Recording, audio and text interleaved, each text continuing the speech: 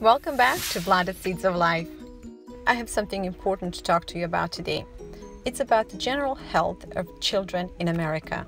I'm holding a class at our local library and I'm expecting about 60 kids to attend this class along with their parents.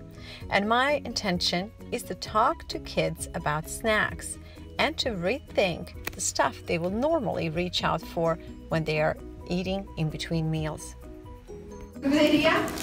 I brought homegrown and dry apples, figs, and raisins. And I'm also treating my little friends to a home-baked pumpkin bread. We're finishing our class with learning all that we can learn about how to bake a bread and what yeast is. Imagine that bacteria is like a monster, and in order to grow, you need to... When I add water, this is going to start to grow. And it's going to be so big, it's going to be bigger than a whole dish. I think I don't need to emphasize on the importance of a proper nutrition for children, especially here in our country. Sadly, simple food growing and food preparation skills are no longer passed on from generation to generation. It pretty much does, but this stuff will grow, and when it grows, we're going to have it this big. Look at a plant this big. Together with my nonprofit organization called VLADA'S of Life, I'm on a mission to change that.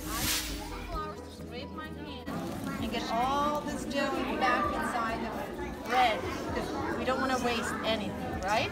With that in mind, I started producing a television program that is just about that. Just have to keep working like this, getting it in. As of today, November 2017, our program is playing in over 18 different states on over 30 different public access television stations. The moisturizer on your skin. My goal is to eventually bring this program to PBS television stations and perhaps use this program to play a role of a TV grandma to many kids who otherwise don't have grandparents living with them. Leave this to rest. Look at this. You have to cover it like a baby in a crib.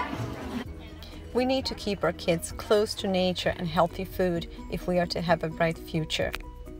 I have started this initiative 8 years ago and could use your help, so please consider supporting our nonprofit organization.